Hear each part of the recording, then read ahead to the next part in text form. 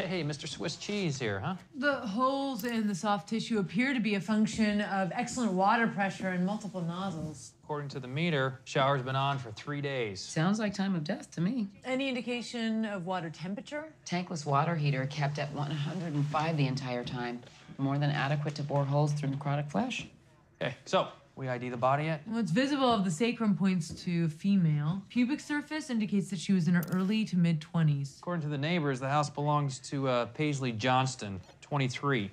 Nice place for a 23-year-old. No, rich party girl. She sustained a Lefort fracture, which caused her facial bones to fragment. The force of the shower spray washed the fragments down the drain. We'll need to recover them in order to do reconstruction. I'm working on it. Okay, I just heard Hodgins. Where is he? I'm up here on the roof, snake in the vent. The victim's hair mass went down the drain, and the whole clog caught on the adipose, which melted off of the Okay, bottom. enough of you.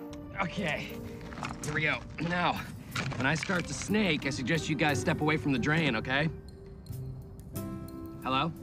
A screwdriver, please? Okay, here we go. I think I see some bone fragments. Oh, go through, go through. Definitely a skull fragment. Flashlight? Yep. Do you hear something? It's just a little gurgle, that's all. When it comes to plumbing, women just can't deal.